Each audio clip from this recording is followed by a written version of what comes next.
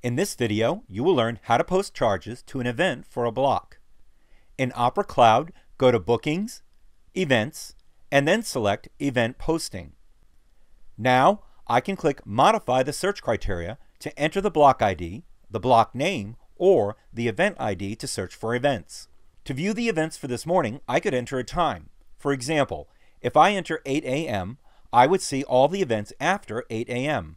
In this example, I enter the block ID to view all the events for the block, and then click Search.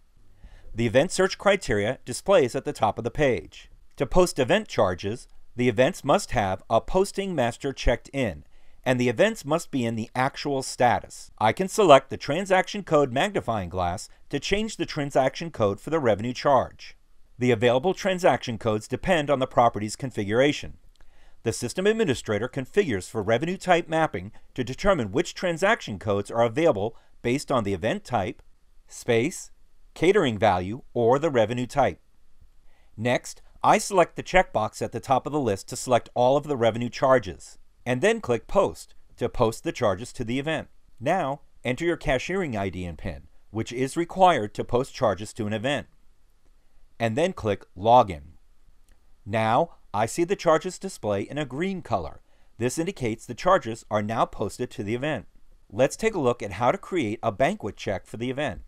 I select the checkbox next to the revenue amount and then click the I Want To menu. Click Banquet Check to create the banquet check for this block. If multiple accounts or contacts are linked to the block, I can click either the bank account or the point of contact magnifying glass to select the relevant accounts that will print on the back of the banquet check. I can select the checkbox to break the page per day, include the PMS posting, or I can select to display the discount on the banquet check. I can also select the printing method to display the revenue summary, or I can specify the currency that prints on the banquet check. Next, I can select to preview, email, or to download the banquet check. In this example, I select Preview and then click Process. Now, I see the banquet check I just created for this block. Click Close to go back to the application.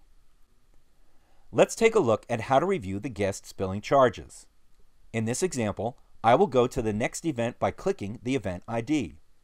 If the guest has a question about what's posted to their posting master account for the event, I can go to Billing to see exactly what's posted to the guest folio. Then click the I Want To menu and click Billing. Now, enter your cashiering ID and PIN and click Login. In Billing, I can view the guest charges on the folio.